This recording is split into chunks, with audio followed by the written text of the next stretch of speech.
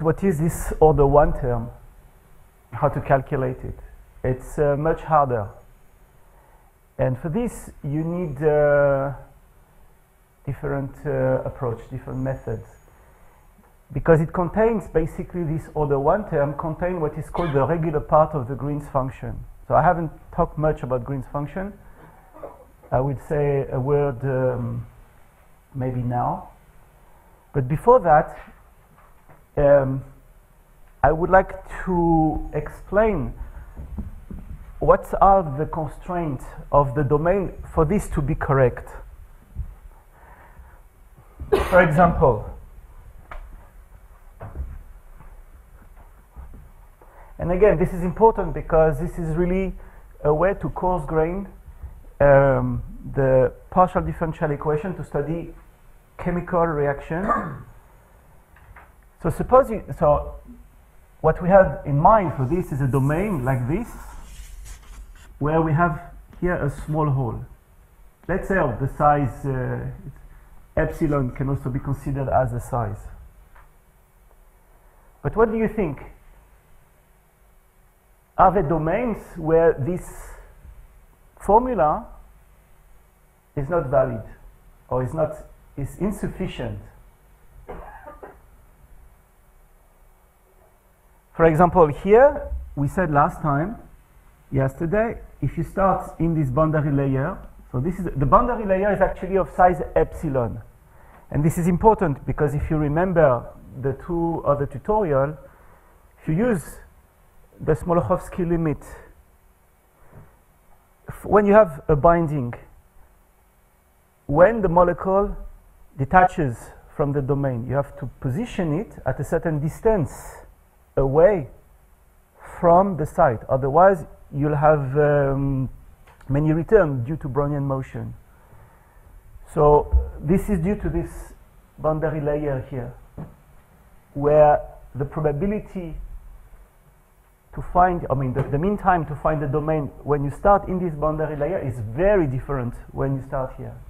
Here this is very large, log of 1 over epsilon, when epsilon goes to infinity. And this can be of the order 1 or even smaller. So who can think about a situation where this formula does not apply?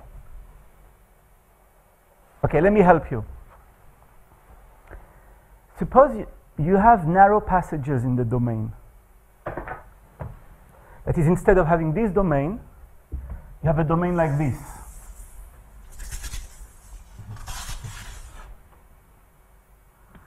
And now comes some of the geometry. If you have a passage where the radius, basically the radius of this passage, the width here is of the same order of this. If you start here, or if you start here, it's not going to be the mean first time. It's not going to be the same, because here, basically, you have to go from here to here, which is basically the formula here. And then what happens if you are, let's say, in the middle? You can either go back here or continue like in here. And this can produce much longer mean time. And this is important because if you think, for example, during cell division, where you have the mother and the daughter cell that start to divide, you have these narrow passages. And this we will study what happened here later on. One more remark on this formula. What is log of a big number? If you have $1 million on your bank account, I'm talking to people that feel that they are concerned, right? And if you take the log of it, how much you get in the end? Number of digits. What? It's the number of digits. That's right. You feel you feel bad really after the log. So, what does that mean for this formula? It means that the order 1 term can be significant because this is of order 1 and this is also of order 1. So in some cases, it's important to be able to calculate the order 1 term. It can contribute, let's say, for 30% of the mean total time. Okay, so those are the remarks for this. Yeah? O to 1, is it little o or capital? Capital O, yeah, sorry, capital O of 1. Is it in epsilon or in what? In epsilon. This is an asymptotic expansion in epsilon. And in epsilon or in 1 over epsilon? Other one means constant in epsilon. This is something, this is going to be a constant here. For a ball, it's actually log of 2 minus something, or log of 2 plus something. So this is another one term. This is a constant term that depends on the geometry.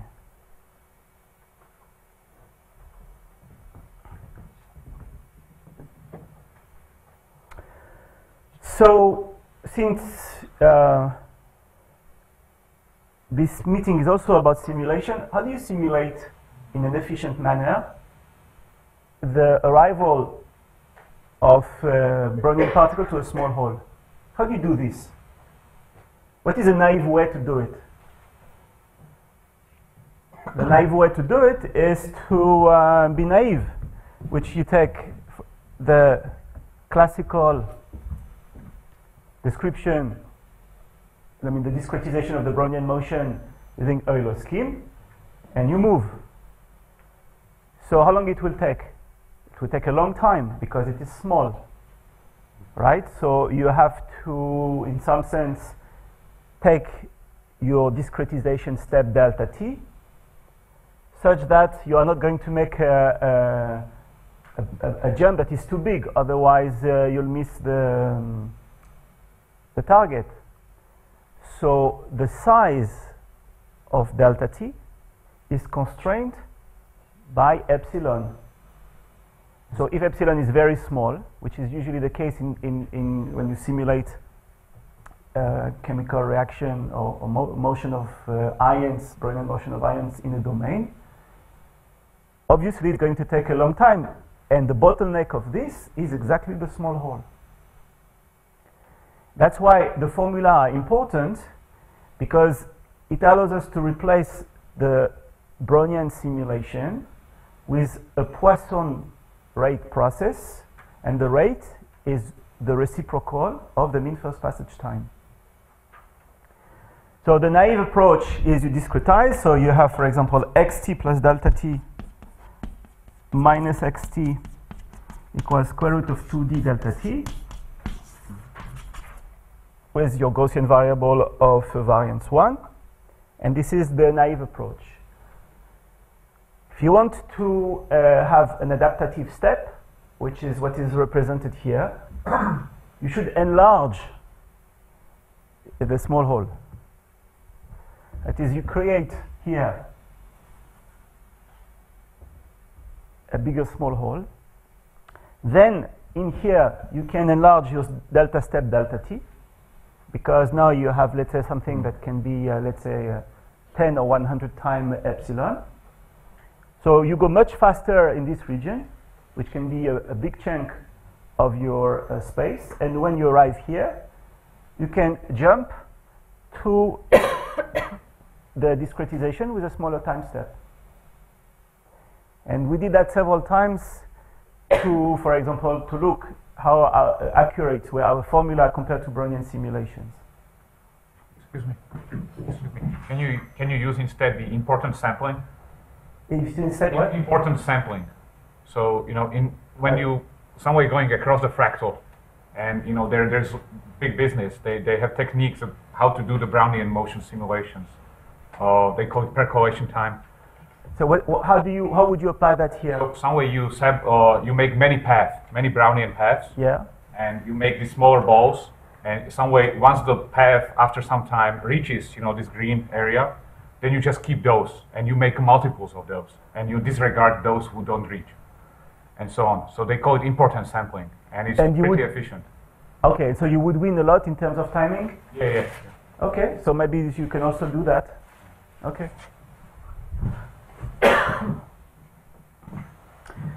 So this is more like a technical remark. I will, so maybe I should say that right now, and maybe say it again.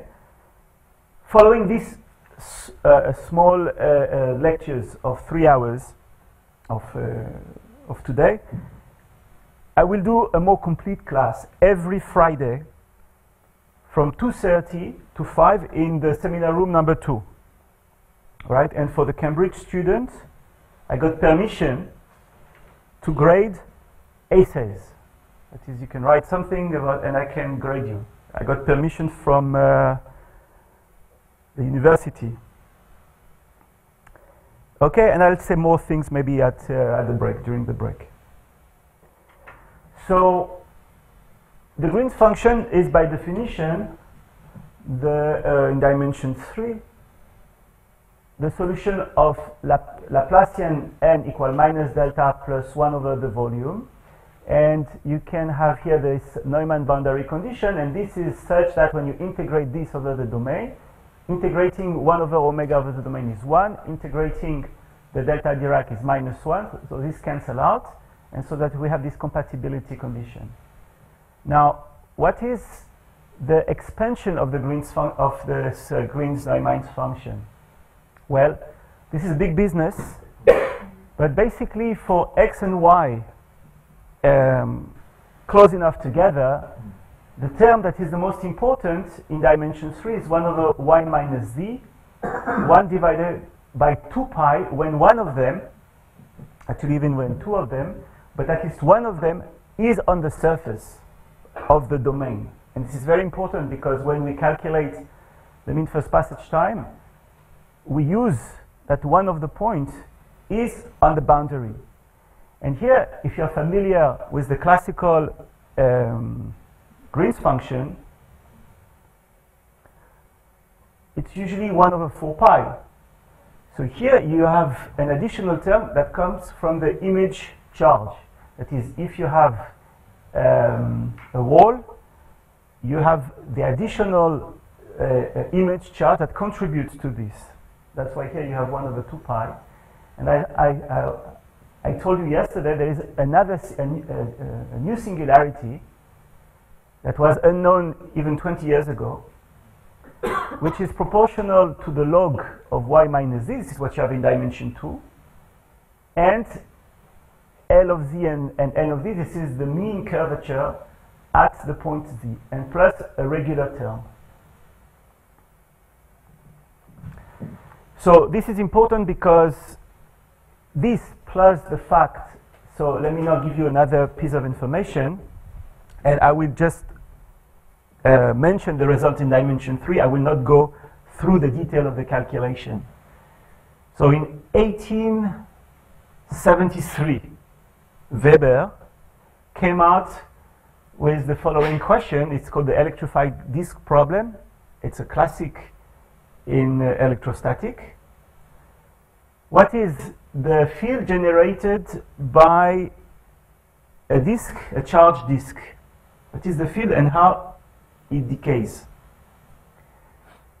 For this you have to solve Laplacian u equals 0 outside the disk. U, it is equivalent to solve u equals 0 on the disk, and du dn, yeah, and du dn equals 0 here, and at infinity u goes to 1.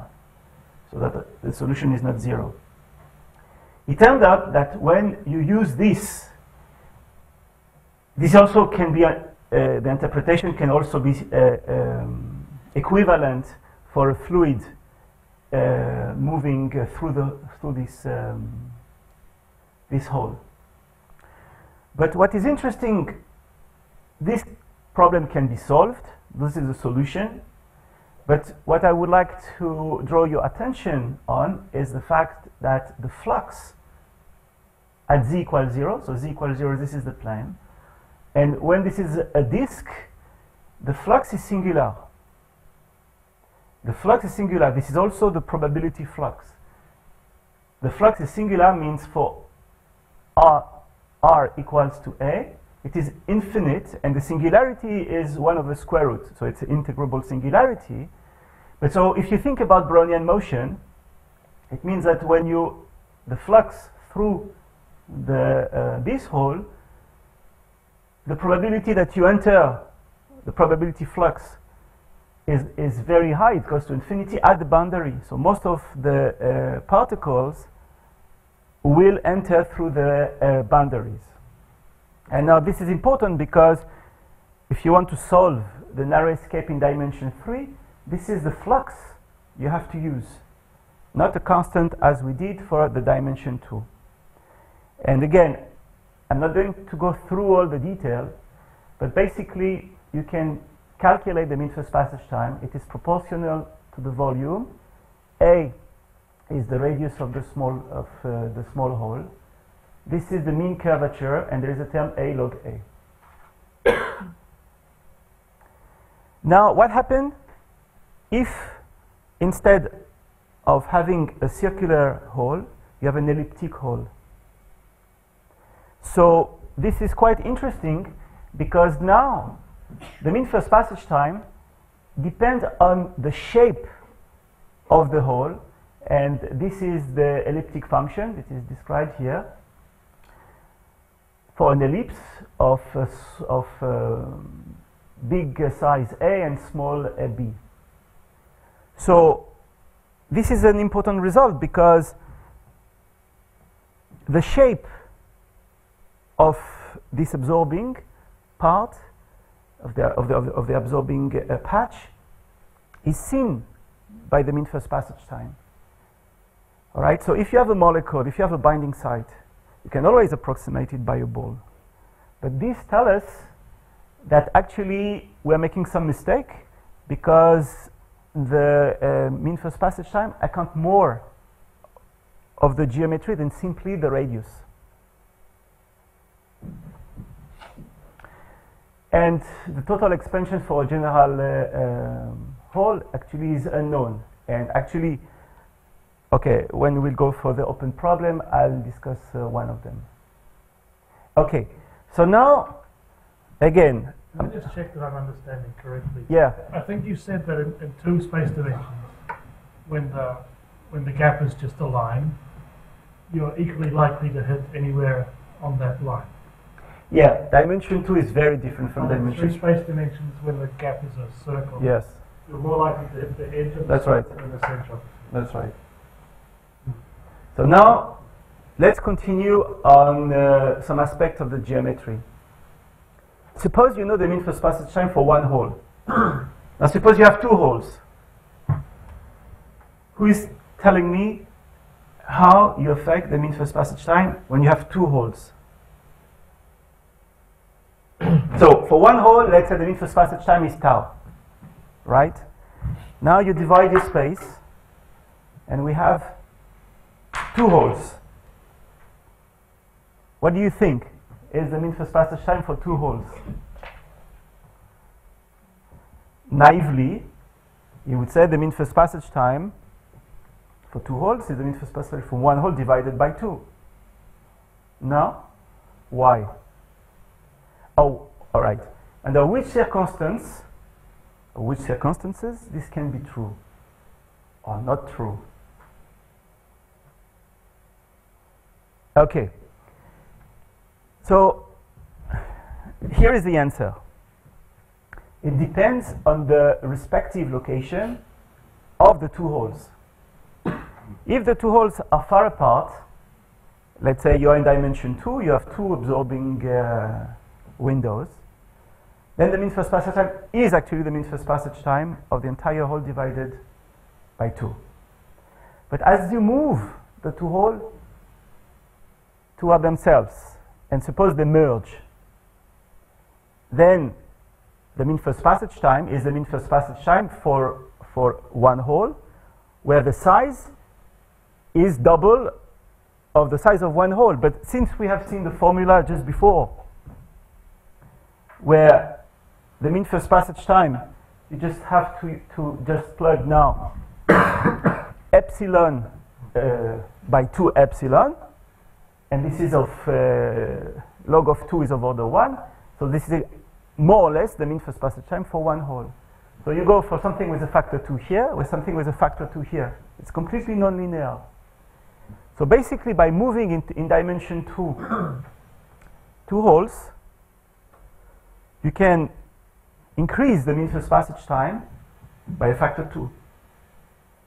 And this is quite important because it says that the respective location of your absorbers make a difference if you calculate time to absorption. All right, so again, the methods of doing this calculation is exactly following the same step. So we will do that in the small class. It's exactly following the same step, except that now we need to have a condition. We need to analyze what happened at the two holes. And what come into the calculation is actually the Green's function calculated at one hole and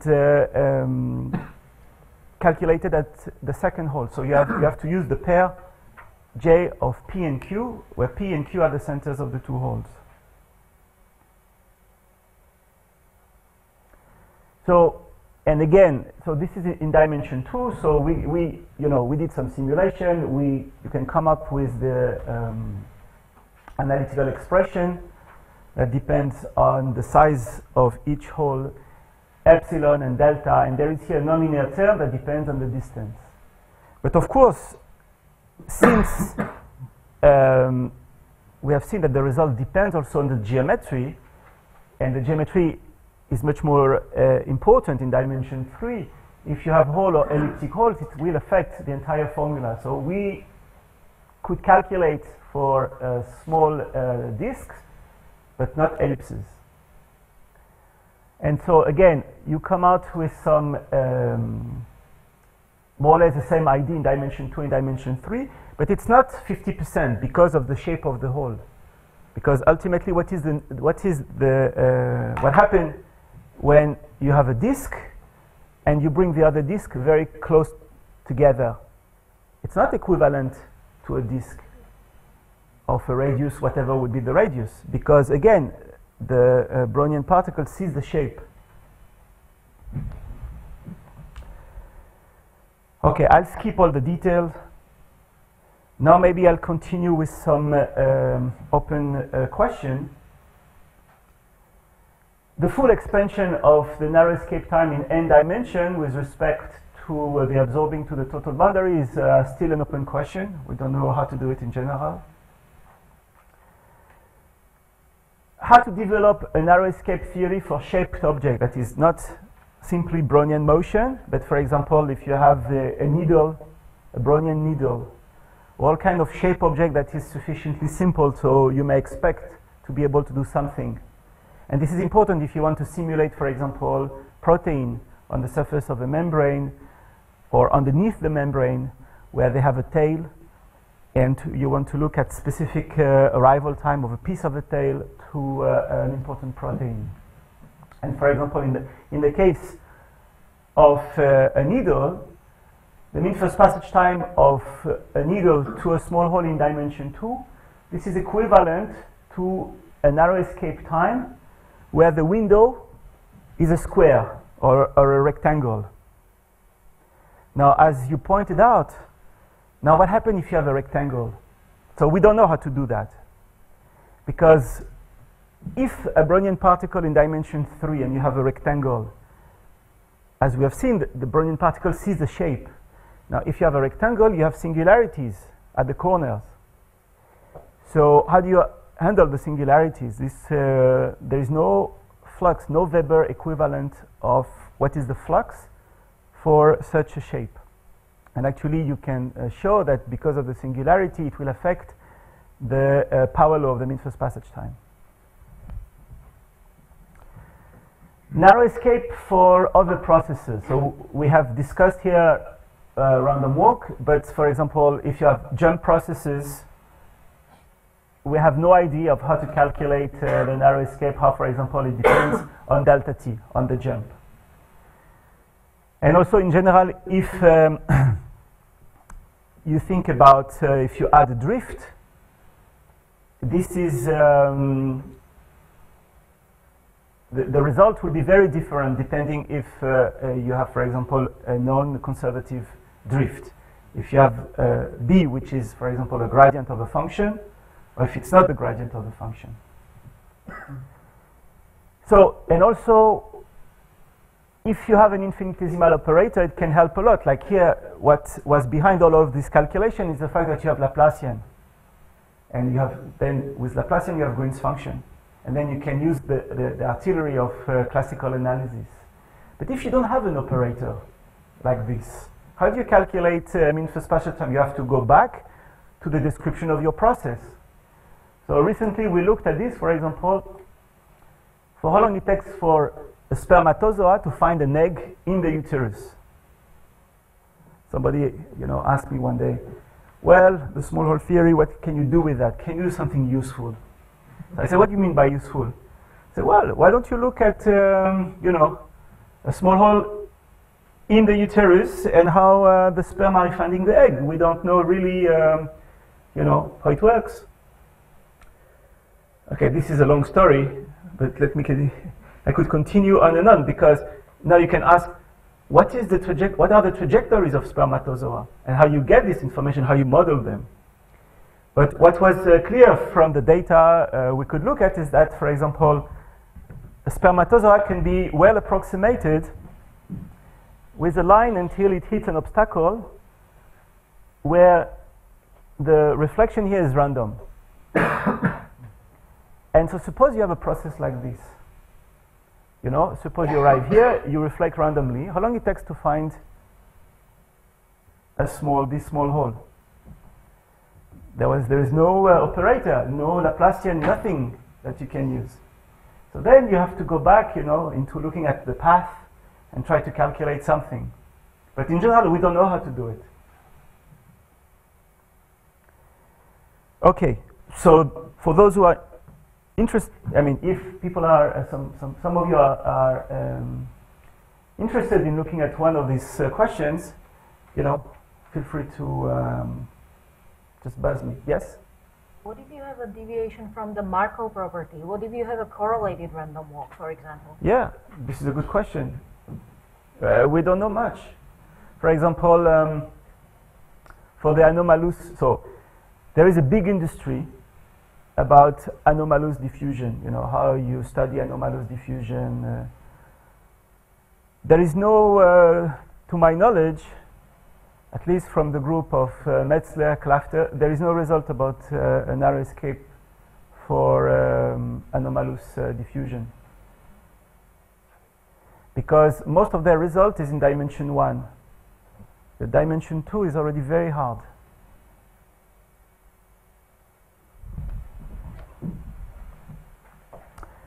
Okay, I'll skip all of this result for many holes. Now I would like to go to diastrate. It's on purpose, there is nothing written, because we are going to try to guess what happened. Here, mean first passage time, so we disregard this domain. Mean first passage time in dimension 2 for a hole which is accessible on the regular part of the boundary. We said it's log of 1 over epsilon, right? So this is omega log of 1 over epsilon divided by pi d plus a term capital O of 1. Now suppose we have a hole hidden inside the cusp. So you have now a domain like this, and this is your absorbing part. How long it takes to find this part? So it took us maybe 2 or 3 years to develop the methods that I will summarize for you in 2 or 3 slides. It's not anymore a regular part of the domain. So you cannot use all the classical theory about Green's function, about approximating your domain by having something smooth, where you can use the parametrization of the boundary according to the length. It's not smooth. So it should affect the entire calculation. So what do you think? Is it longer or is it shorter to find something that is hidden in a cusp? Shorter. Shorter? Who is for shorter? Okay, so everybody else is for longer. Okay, so why shorter? Because you need to find first the hole closer to the tunnel outside, and that hole is gonna be constrained to smaller volume to find that. Yeah, but if you think about a procedure, numerical procedure, and you reflect according to the classical Snell-Descartes reflection, when you arrive near the curvature, basically you are going to be reflected in a direction that will be outside the direction of the cusp. So it's going actually to be very hard to make your way inside. And so the result is the following. The mean first passage time in dimension 2, to find something that is hidden here between two circles. So you have these circles, and this is the cusp, and you have to reach here up to the line. It's the volume here of the domain divided by square root of epsilon, and r here, this is the radius, the radius of this circle. So it becomes 1 over square root. So we are going from log to 1 over square root. This is a much longer time scale, much longer, because log, we said, of a big number, it's of the order 1, and now 1 over square root, this can be significant. If you're on the surface, and you are looking at this question on the surface, let's say, of the ball with the cusp. Now we are living on the surface in dimension 2, and if you have the expansion of this shape, which goes like with a certain power law, the mean first passage time actually depends on this power law. It's 1 over a. A is the size ultimately of the radius of the cusp. 1 over nu divided by 1 plus nu, where the expansion of the geometry near this cusp is like this. And in dimension 3, for a surface of revolution, the mean first passage time is 1 over a to the power 3/2. Not 1 over a, but 3/2. So the shape of the hole matters, and this is important if you study diffusion, because in cells you have a lot of this bottleneck, a lot of this type of shape where you have narrow passages and things hidden inside inside the cusp. And the mean first passage time, if you want to coarse grain your simulation, you have to use this type of mean first passage time in your Poisson process. R is the radius of the circle. I'm sorry? Capital R. Capital R is the radius of this circle here. So it's like the curvature of the curve that characterizes the curve. You can also do it with 2 radius of curvature. The formula is a bit more complicated, but I think it's important just to get the idea of what you get, how things are affected. Omega is the volume, epsilon, this is here the size, the length, and here A is the radius of the disk here at the top. Yes? If you make this thin area longer and longer, in the sense that in the limit the whole area gets somehow like a Yeah, we'll come to that. rectangular or something. Yeah. Then in the limit, I would suppose it refers to a Brownian motion on a one-dimensional interval somehow, and then exit, so this exit time then corresponds to an exit time out of an interval in 1D, right? And I think this is quadratic. It's more complicated than this. I will show you what you get. All right? Let me just first show the ideas of this, and then we will go it is called the connection with a neck. And then we'll discuss what is, so here, of course, you cannot do this limit here. This limit, you cannot see anything, right? Because the geometry is fixed and epsilon goes to 0. Epsilon is a small parameter. You cannot just exchange limits with curvature. So you cannot do that here. But your point is very important, and I will show you how it is solved. Okay, so because this is a class, I think it is important to explain to you the methods. We could not use Green's function. So you have a singularity. How do you desingularize? How you get rid of the singularity of the cusp? So it took us several tries to understand this. After a few years, we came out with the idea of using conformal mapping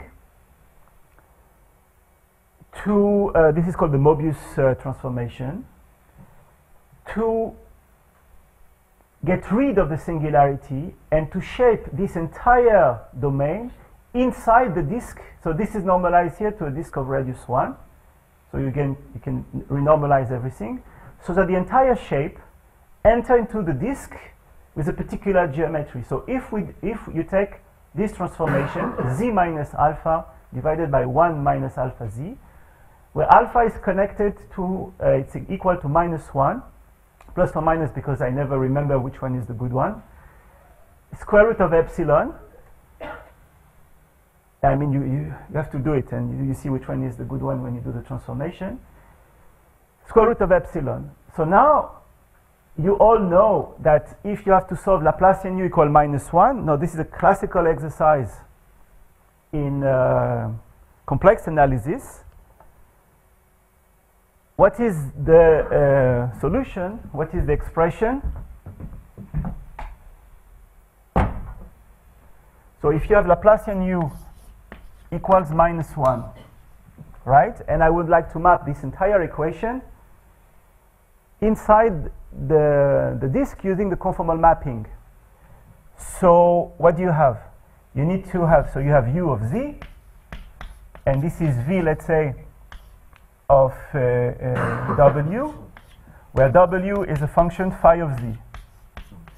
So how do you change Laplacian? You have to make the,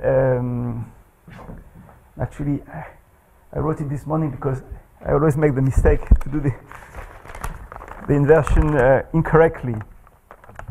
Yeah, so when you calculate the Laplacian of this is Laplacian u of z, which is u of z is w of phi, so this is phi prime of z squared, Laplacian of v, and this is equal to -1, v of w. And so what you get from this is Laplacian v equals -1 divided by phi prime of z, but z is phi -1 of w. Right?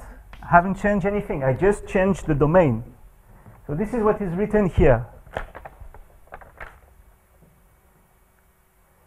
So you calculate, you differentiate w, nothing fancy. You write what it is equal to.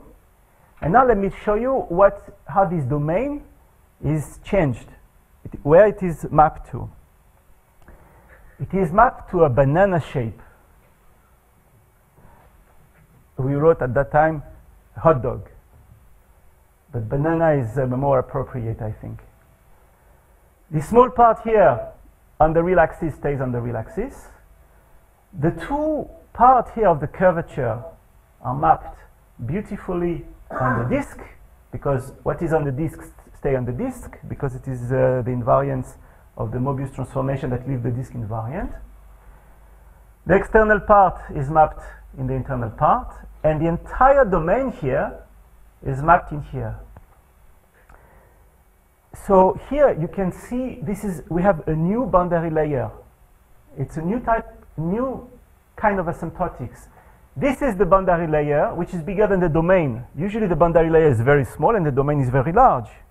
Here, this is the opposite. This is the opposite.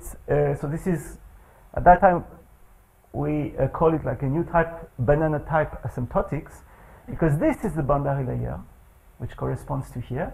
That is, if you start here, the mean first passage time will depend on the position where you start.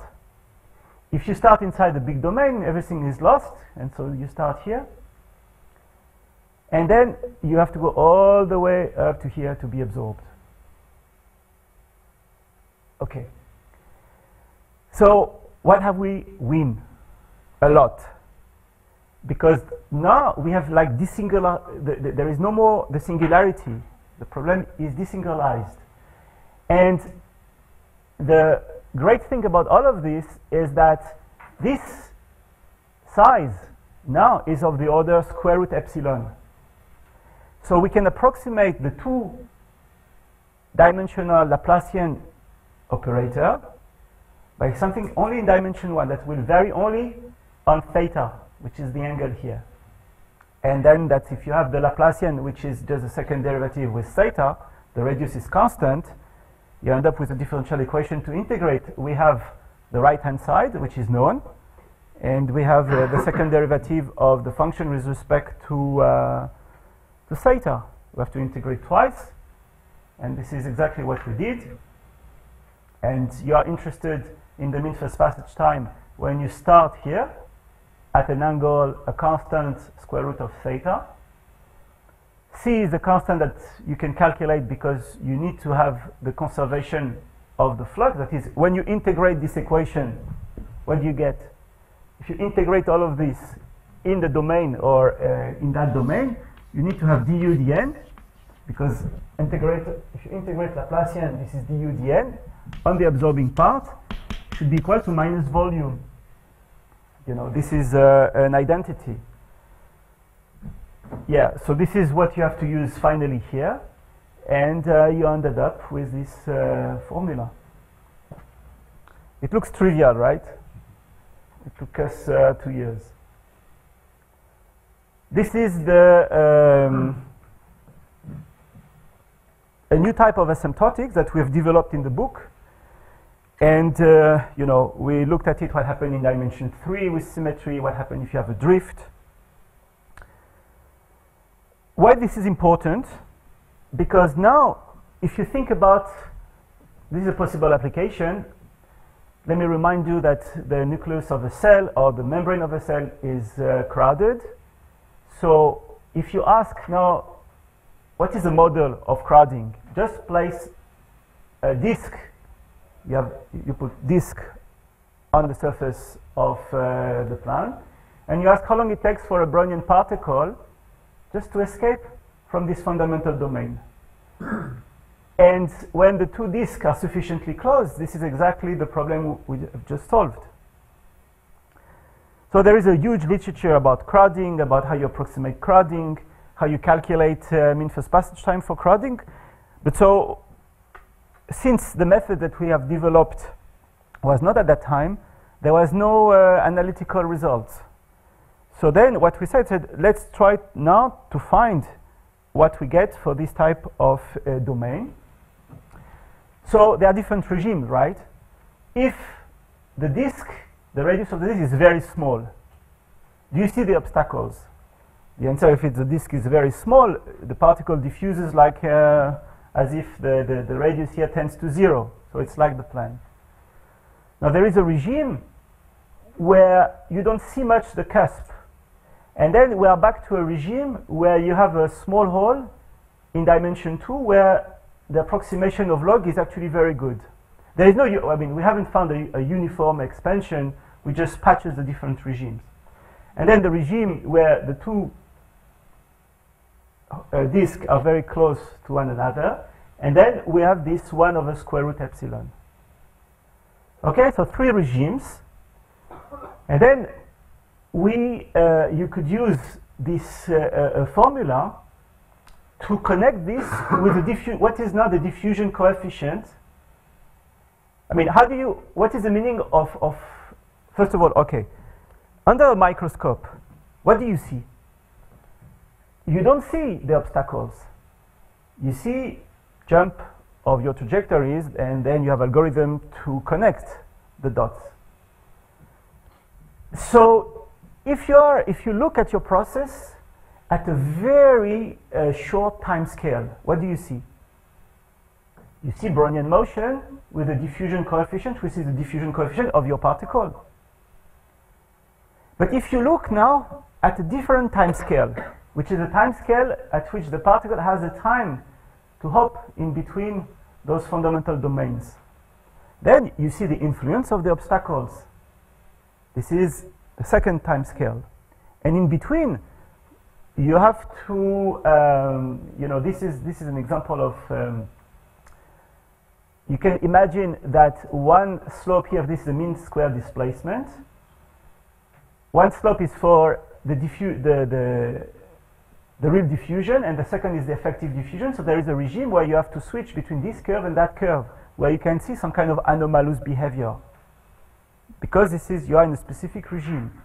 But if you are in a regime where delta t is large enough, you'll see the effective diffusion coefficient, which can be calculated. So now this is the way to coarse grain your process as a jump process between the neighboring square here, 1, 2, 3, and 4.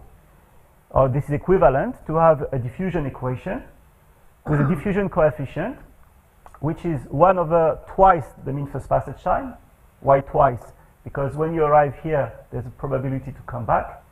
And this is not the mean first this is not the transition. To make a transition, you have to make sure that you fall into the second one. L is the distance here between the disks, and you have this divided by 4. And now we use this. At that time, we had different information about the diffusion coefficient of a membrane when you remove the cholesterol, where you could switch from 0.04 micrometer square per second to 0.2. And by using this calculation of the ratio, you see you have a nonlinear here behavior of the ratio of the diffusion coefficient because of the square root. I mean, this is this function calculated with this formula and plotted here. So this is nonlinear. When the two holes, when they touch, nothing can go through. That's why here you arrive to 0. And we come out with the number that 70% of the membrane should be occupied by obstacles. Now you can argue, well, this is a model, you took it everything on the grid, you know, this is a square lattice, why not using other kind of organization? And you're perfectly correct. In crystal, you have all the different type of organization that leads to different structure. You know, it can even lead to a diffusion tensor, not having only a simple diffusion equation. Okay. Excuse me. Yes. You just, before you said it really depends very strongly how the obstacles are some way spaced in space. So, in that case, the 70% maybe just 35% or twice. That's true. Is it true? Yeah. Because it really depends on the location. Yeah. So we wanted to have here an order of magnitude, an ID, but it's certainly not 10% or 20%. It's, 70% more or less, maybe 10 or 20%. We didn't look into the error. But can you make an estimate when you would say that if 70% are occupied, that you have some lower bound or upper bound? So is it possible to get results of that type? So how would, how to do this?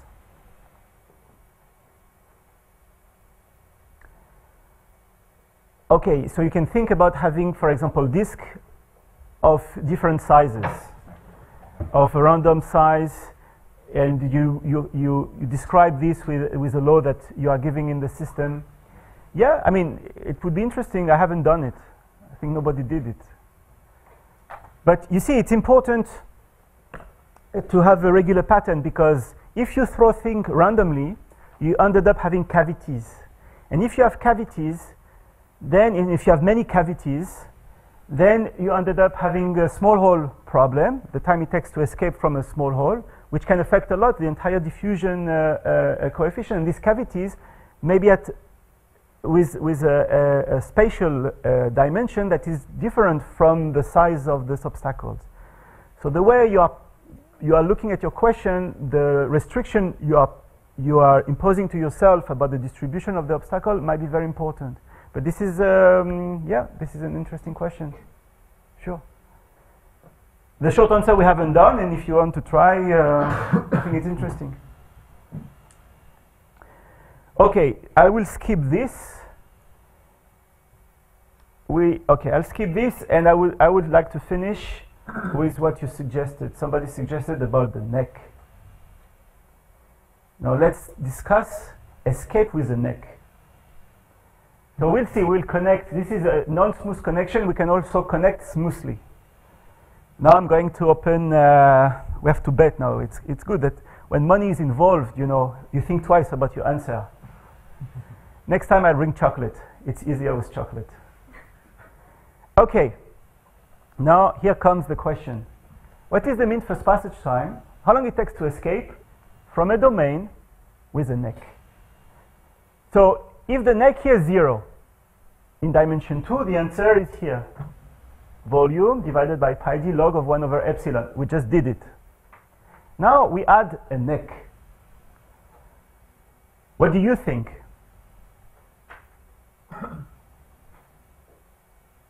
Okay, let me help. You can say this. The mean first passage time for a Brownian particle is the time it takes to escape to reach here plus the time it takes to reach here. Am I good? Am I good or right? Or wrong? Wrong. Who say, yeah? Who wants to? Is it okay to say that? No. Yes. No? No? Who say yes? Yeah, okay, let's motivate. Why? Yes. You have to get to the neck first, and then you get to the bottom of the neck.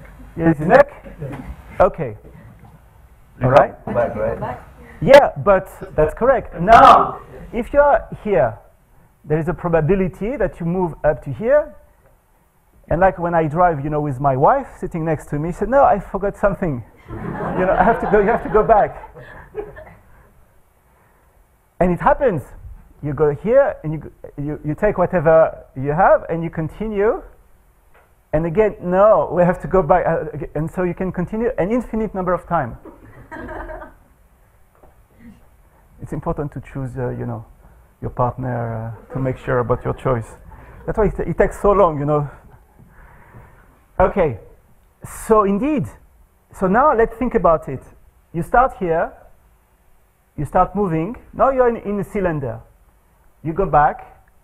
You reach this point with a certain probability. You are going to escape the boundary layer. And when you escape the boundary layer, how long it takes to escape again? How long it takes to escape when you are inside, at any point outside the boundary layer. This is exactly this, because it doesn't matter where is the point where you started, because you're outside the boundary layer. So all the points here are equivalent.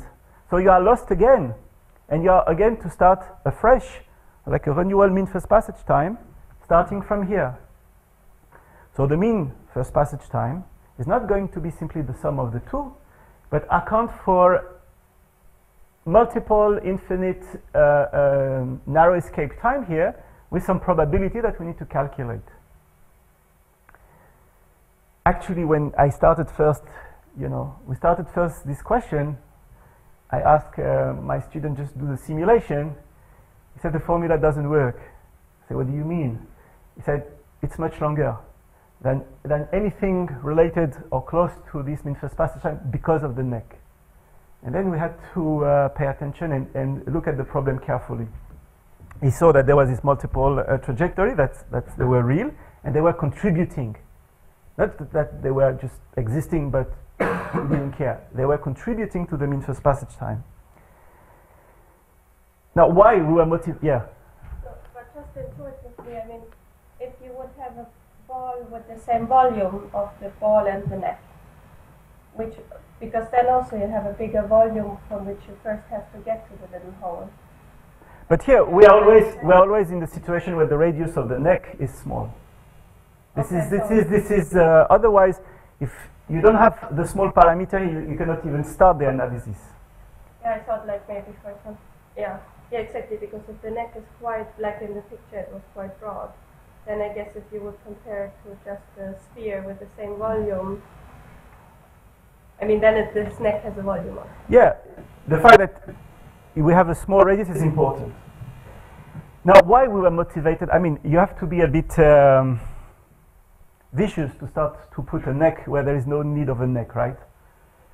But it didn't come from the sky. I mean, it came from a real question. This is dendritic spine. So let me state it again, because I think it's very important. How many neurons do we have in our brain? About 10 to the power 11. How many synapses we have? I mean, the neurons have, per neuron, how many synapses you have? About 1,000. Plus, you multiply by the number of, mammalians and species that are living on Earth.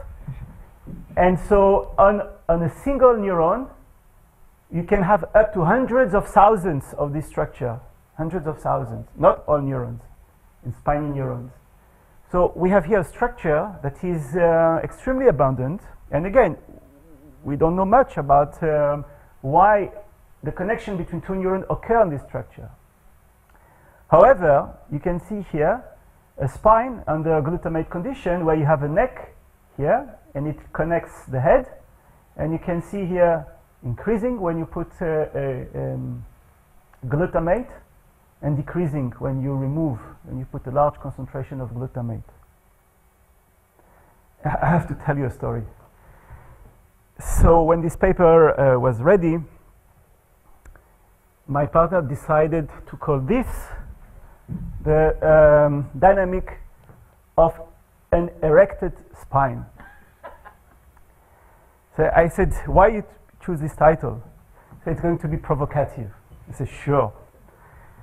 So they submitted to the journal, and then we got an email from the editor.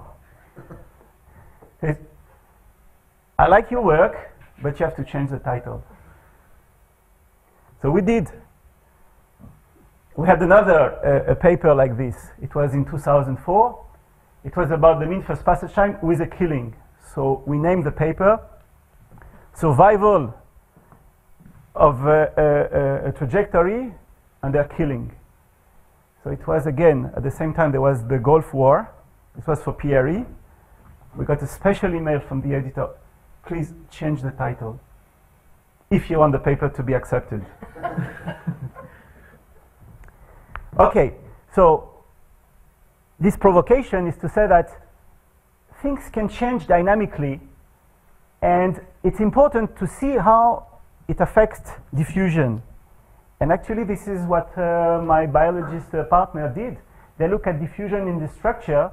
This is a time scale. So you see it's well approximated. So you are looking here at calcium entering here through the structure, and they are measuring calcium, how it decays in the structure. So this is diffusion. I think they use even a dye here, a special dye to start also looking at this. So you see 100 something. Now it shrinks. Now you see that how it has been shrinked here, and then when it goes back, you can see how it doesn't go back to the same point because it may have changed, but it affects diffusion. So what is now the exponential rate that you would like to fit here? If we agree about this narrow escape and it is small, then the process should be exponentially distributed. It should be Poissonian. And what should be the rate? It should be 1 over the reciprocal of the mean first passage time. So now we are left with calculating the mean first passage time. Sorry, what are you plotting on this graph? I'm plotting time versus numbers, concentration in here in the head. In the whole, in the head? In the whole Yeah, I think, well, I think everywhere, but you see it's usually in the tube there was small amount. So yeah, I think it's everywhere. Well, so the blue, actually no, it's not correct. The blue I think is in the head, and then they looked at the different colors. I think they took different patches here to look at along the spine, how things were changing in time. So the calcium starts in the head and it gets out? That's right.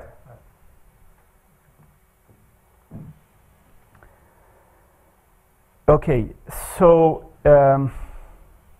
okay, I would like to one more piece of information for this question. I'll give the result, and then I would like to move on So how long do I have now?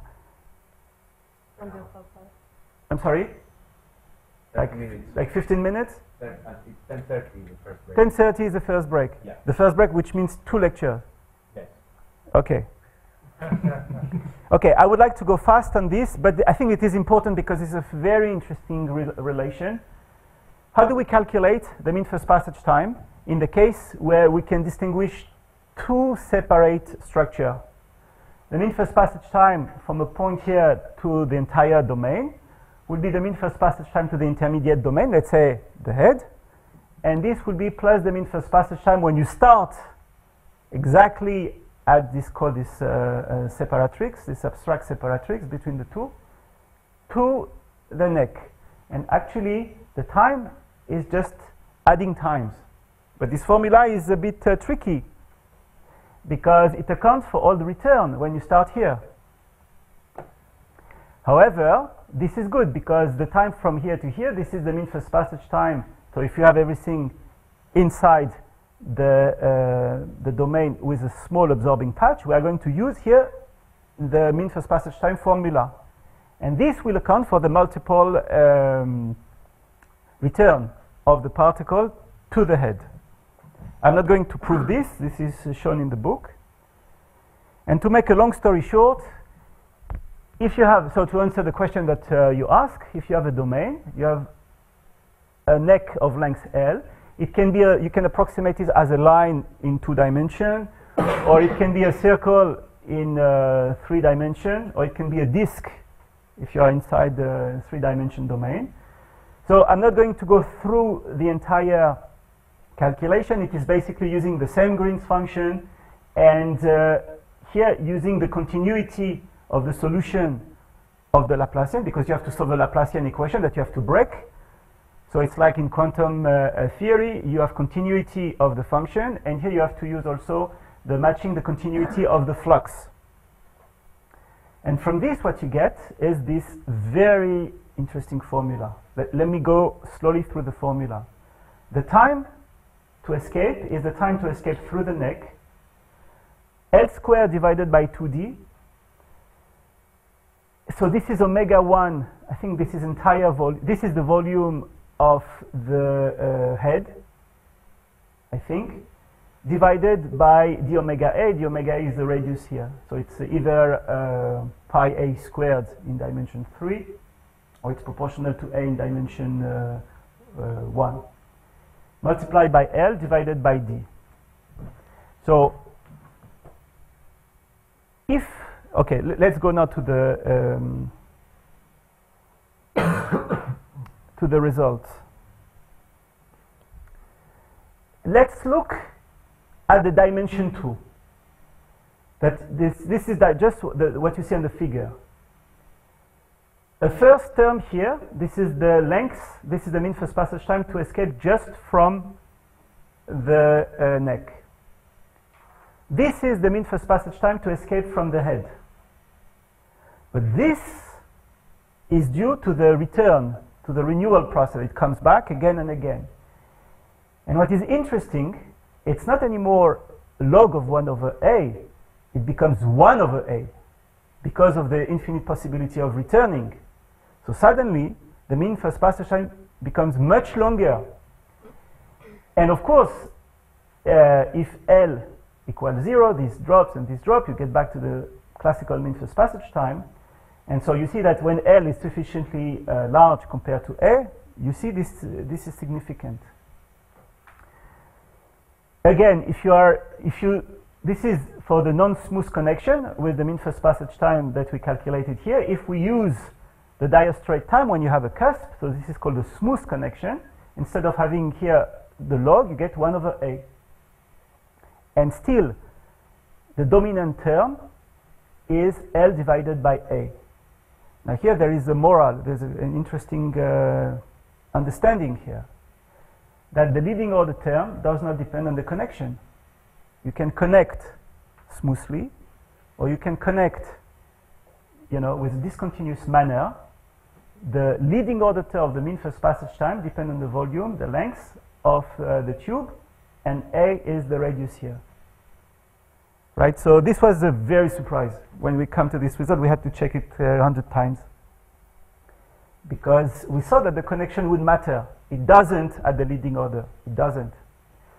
And actually, so in the science paper published more than about 20 years ago, they use actually the leading order term in dimension 3 to analyze their FRAP experiments. So indeed, this is true. I don't know how they came out, they cooked this term. It's not clear to us how they come out to this conclusion. It's really a mystery, but they did it right. Dimensional analysis. Yeah, but if you do dimension analysis again, when the neck is small, then you see the other one term. But if the neck of the spine are long enough, you do not.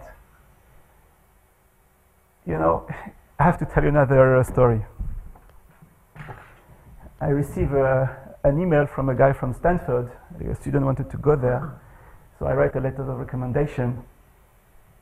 And I received, in the last question of the email, the last question was the following. Is the participant, does he have luck? We're talking about Stanford. I'm not talking about, Stanford. Luck. Yeah, I think we should remember this. This is how I get this understanding of this result that they got it right. They had luck. Was that the business school at Stanford, or was it a different department? Is that what? Was it the business school at Stanford? No, you don't want to know which school it was.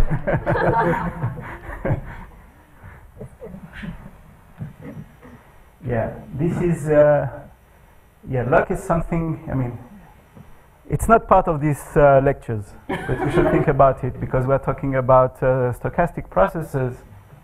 Luck is, maybe something important. But yeah, so that's the result. It's independent at first order and it works. And then this is important. And now in this paper was not about diffusion, it was about electricity. And now you can ask another question, and I'm not sure I will have time. It's how you connect diffusion with electricity, with Poisson and Planck, because they use this time to say that this is related to the resistance of the neck.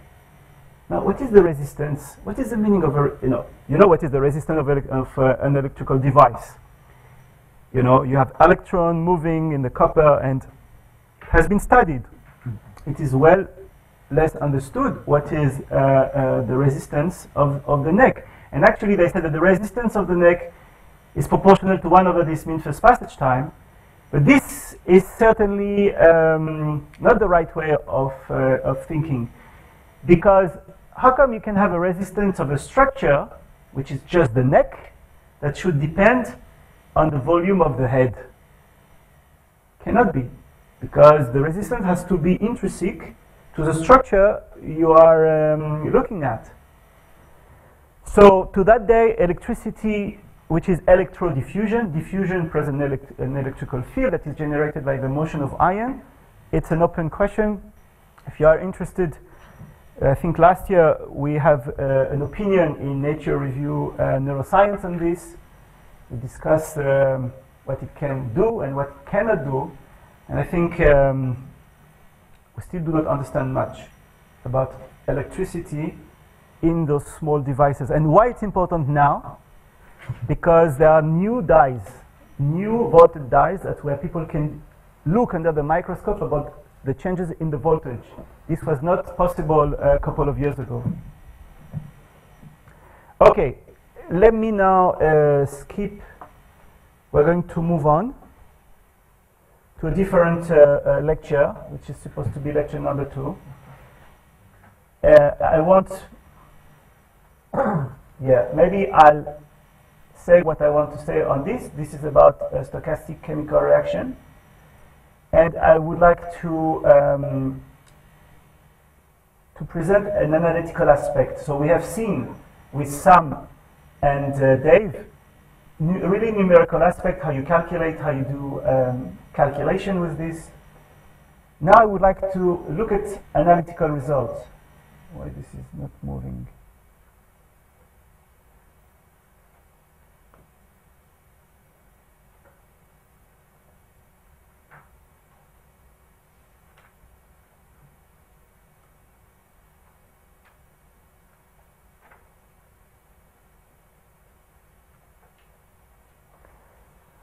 Okay. Another mean first passage time problem. So we're interested in modeling chemical reaction and getting results about how things depend on the different parameters, analytically or asymptotically. So part 2, mean first passage time to threshold.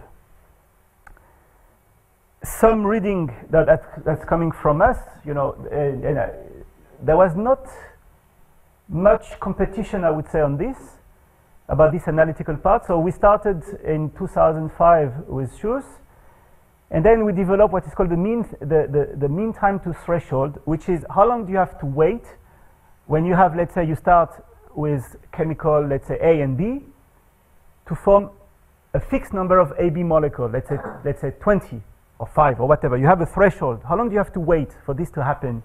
Can you calculate this with respect to the different rates and how you do it?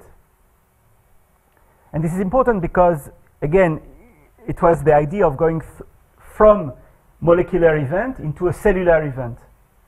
How you transform molecular molecular dynamics into something that says that the cell has to do something. And if I have time, I'm not sure I will, there was 2 applications. One is for the separation of the spindle pole body when the 2 chromosomes are teased apart. And there was another application with Kevin Burrage about what's the probability for a messenger RNA to escape the nucleus where you can have microRNA that can come, and if there is enough of them, it is degraded. Mean time to threshold could be also mean time of extinction. Could be also mean time of extinction, sure. Okay, so I have 15 minutes, so I will motivate this, give some motivations, and then we will go to the theory.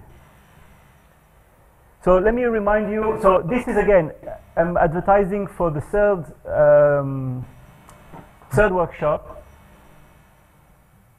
Yeah, that's going to be about, so my student who became now an assistant professor in Paris, we looked at photoreceptors and the response. So this is the eye. You have the light. This is here a layer of the retina. You have here this very beautiful alignment of cones and rods. Cones are able to detect many photons during light, and rods are responsible for night vision. And so if you magnify, or if you do a representation of a rod, it's a collection of discs. And if you record from one of these, you see those bumps. And those bumps are the response to a photon. And those are averages.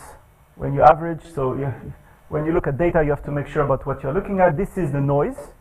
Nothing happened. And so sometimes you send a photon, you record, and there is nothing. And sometimes you see this bump and you average, so that's why it's very smooth and it's very beautiful here. And so the question is, what generates those bumps? What is the process? What's the amplification process? So actually, you are interested in a chemical reaction where you start by one photon that hit a certain molecule. This is called the rhodopsin. The rhodopsin will move by Brownian motion on the surface, and each time it will hit a specific G-couple protein, there's a reaction going on from GDP from GDP to GTP, and then this molecule has become activated. So you go from this activated rhodopsin, what is called a transducin, and it becomes an activated transducin, and then transducin activated a molecule called phosphodiesterase, which is PDE, not partial differential equation, but phosphodiesterase, that becomes activated, and it also can be deactivated. But this ensemble of chemical reaction say that you have a certain number of molecules that are going to be responsible to kill some specific molecule that's called cyclic GMP. And when the cyclic GMP molecules are not at the channels are closing. So this is the entire process. Now you want to model it. You want to ask, for example, how many PDs are going to be activated? And this occurs in a single compartment. So if something occurs in a single compartment, how can you see something when you have 1,000th of compartment. Basically, if you change 1 out of 1,000th of the system, and if the cell is able to, let's say, look at the entire ensemble, 1 out of 1,000 is negligible. So you will not see a photon.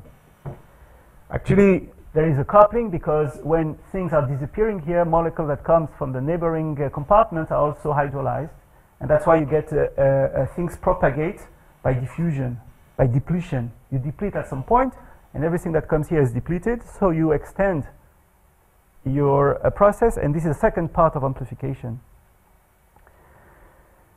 So this is again a sort of motivation of the question how you model this G-couple signal, that you go from one activated molecule to several on the surface. So this is model actually the Markov chain. So again, I'm not going to show that today, but in workshop number 3, I think we'll have 2 or 3 lectures on this.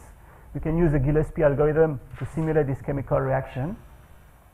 And then you have to couple this to study the time-dependent PDE, phosphodiesterase activation. And then you have to calculate, to compute the hydrolysis of cyclic GMP that occur in this compartment, and you have to use some diffusion equation, and you use some homogenization theory to reduce this 3D to a 1D line. So you have to couple this with this reaction diffusion that occur on one compartment. And then also I didn't discuss, but you have to model the noise, and what is the noise of the inside the structure. And so I would like to give you an important result of this, of what you can find in biology. That when there is no photon, nothing entering the rod outer segment, the number of activated phosphodiesterase, that is a molecule that maintains the concentration of cyclic GMP, is about 1. Now again, I think 15 years ago this came as a big surprise, that in such compartment the regulation of the chemistry that will define the noise. And again, what is the noise here? So here, yesterday we heard about channel noise. Channel noise is the fact that the channel can flicker, can open, close, open, close, open, close. The time scale of this noise is 100 Hertz, 300 Hertz, if you look at the power spectrum. However, there is another noise called the dark noise that has been observed. This is this fluctuation here that you see of, and this is not accounted by the channels. This is, I mean, by the flickering of the channel. This is due to a process that has to do with diffusion, where when you don't have this important molecule that disappear, you have a local increase in the concentration of the molecule here that regulate the channel. And by random, so it appears and disappear by chance. It's a Poisson process. Sometimes 2 can appear. And when there is nothing, you can have a local increase.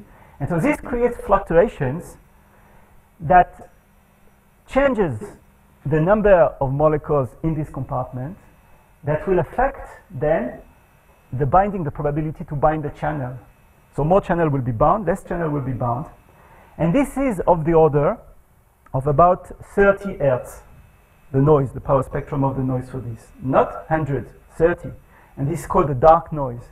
And for many years it was unknown what was the reason for this.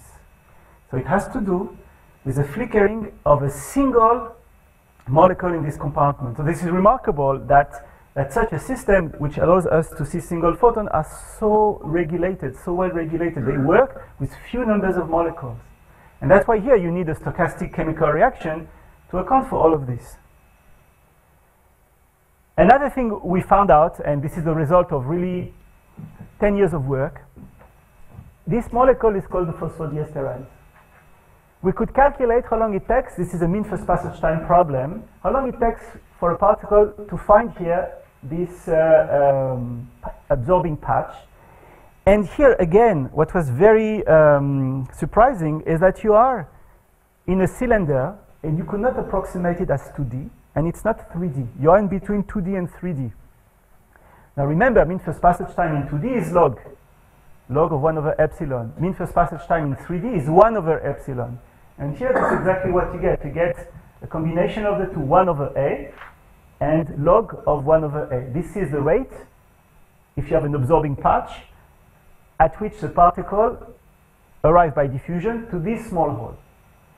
Now so what we found using modeling, simulation, and data analysis is that the rate at which this molecule hydrolyzes the cyclic GMP is not the same if it has been activated through the light pathway or if it is spontaneously activated. Let me repeat. If this molecule is activated because of the entire pathway, it has a certain rate of hydrolysis, which actually can be calculated from electrophysiological data. And if it is spontaneously activated, that is activated because by random, by chance, the rate at which it does its job is not the same. Now again, this came up as a surprise, and again, all of this is summarized in this literature that started more than 10 years ago.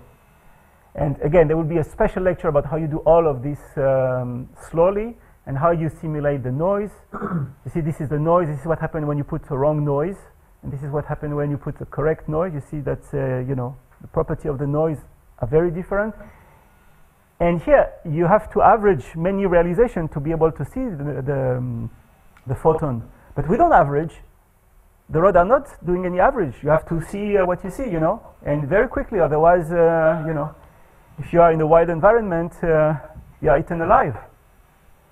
So our idea of studying things by doing mean and expectation and an average, this is not what the cell is doing. So yet, understanding how it is, how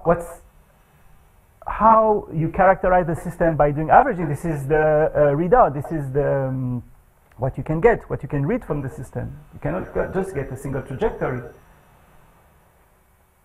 So to open the box, I think is the important point to understand how you simulate the chemical reaction, how you do it correctly, how you get this information, and ultimately how you can use all of this to predict chemical reaction in vivo without killing the cell in vivo. I think this is a new trend now. How you use really modeling to extract such information without breaking the cell. Because otherwise you will not see this. Okay, so I have 5 minutes to start and end the mean time to threshold. And then I want to move on in the next class about how you use all of this to analyze super resolution data. So this is, you have receptors that are fixed. Let's say you have a certain number of them, and you have a molecule that is moving by diffusion. We are interested in the first time that a certain number of them are bound. So of course they can bind and unbind. You can also say that the unbinding is 0. And so the question is how the mean first passage time depends on the threshold, T. And as you will see, it's nonlinear, and I would like to show you how you calculate this. Okay? So how you start all of this. So let me skip. How you start the story. You start the story again using the small hole theory for coarse graining. Because if the... Now we have... Okay, let's back up. We have now, in the previous lecture, we have understood what happens if you have many holes. If the holes are coming together or if they are well separated, we can calculate separately the mean first passage time. And this is exactly the rate constant. This is the time it takes to arrive to one of these holes. So now you can coarse grain the entire reaction diffusion. Because it's small, the rate of arrival is Poissonian, by a Markov chain. And now we can ask what happened between time t and t plus delta t. Suppose, so between time t and t plus delta t, only one event can happen.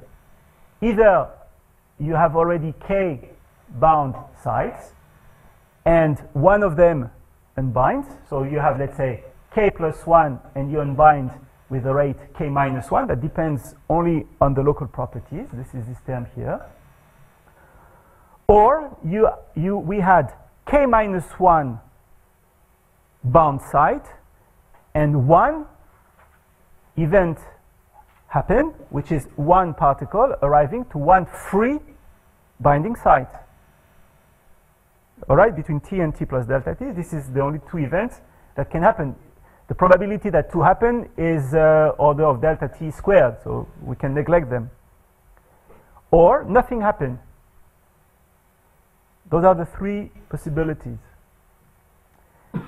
So you can write, so Dave Anderson did quite a lot of this during his lecture, so I'm not going to do it by hand, but you can write P of having k molecule at time t plus delta t equals probability of having k molecule at time t plus the three events that I've just described, which are described here.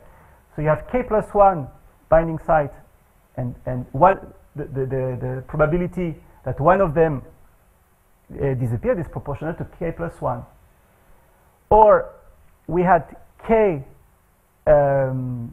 minus 1 bound. So what is the rate of arrival? If you have k, it means that the number of free molecules are m0 minus k, because k are already bound.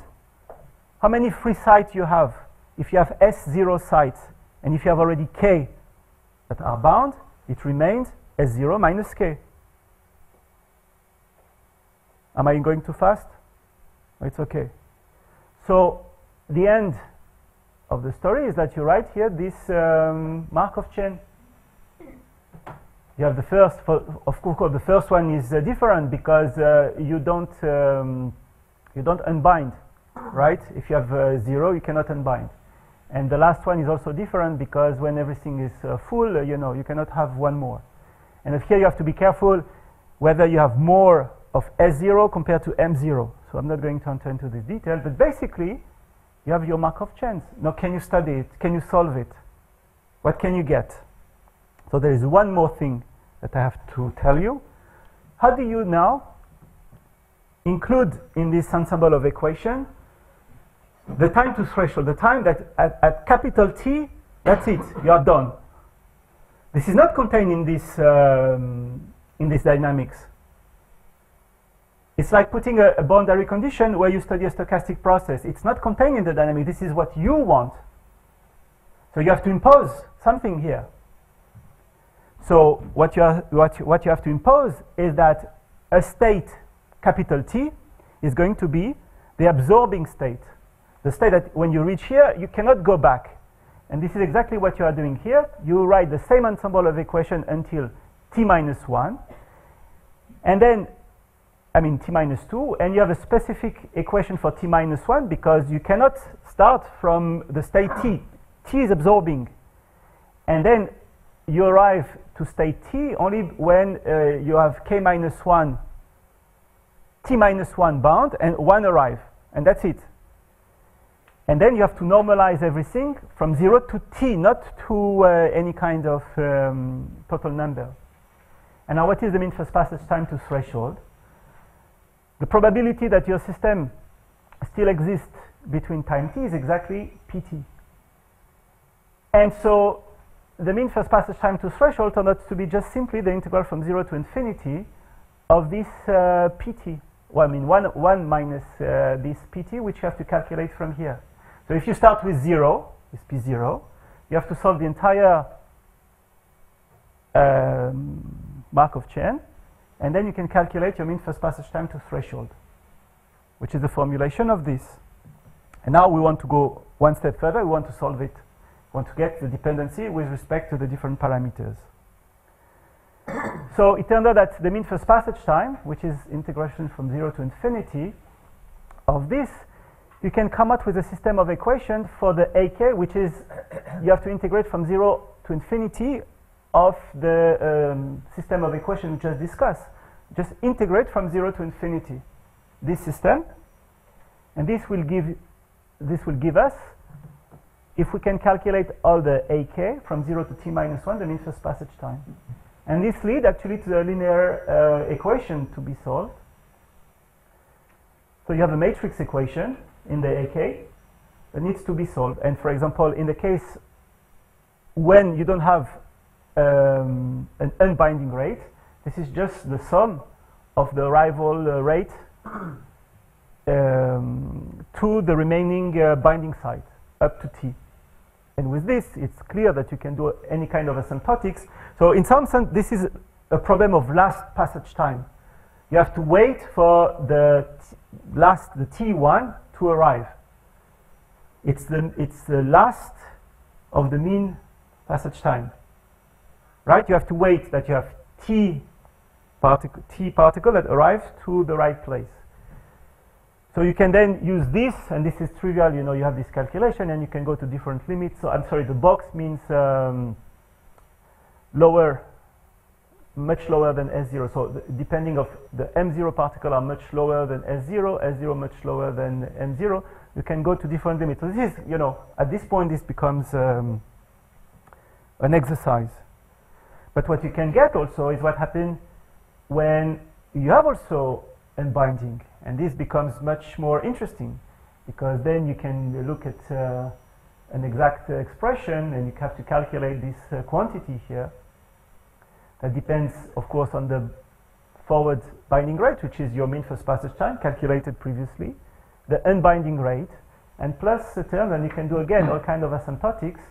And from here you see that there is a non-linear dependency of the mean first passage time with respect to the threshold. And again, this is important because if you have in your cell to be activated, you need 5 protein or 10. It's not the same of having 5 or 10 because you have this nonlinear effect. And this might be important for the property at the cellular level, which are here derived from property at the molecular level. I think you must be cooked now. I'll stop. I'll stop all of this. I had, you know, much more. I'll stop now, and we'll resume. I'll try. I have 2 lectures to do in 1 lecture, but I will do only 1. I would like to show you. I think it's important how we use all of this material from statistical physics and stochastic processes to extract data from super resolution microscopy, and how you simulate in the image, in the confocal image, with a resolution of the super resolution, and how you find grid in between to do this. I think it's yeah, we'll see that. All right, so we have now half an hour break, I think.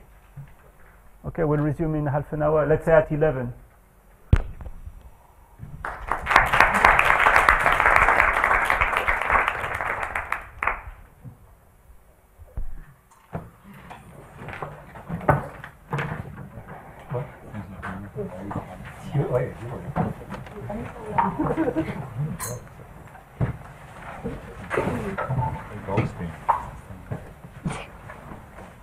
That'd be good.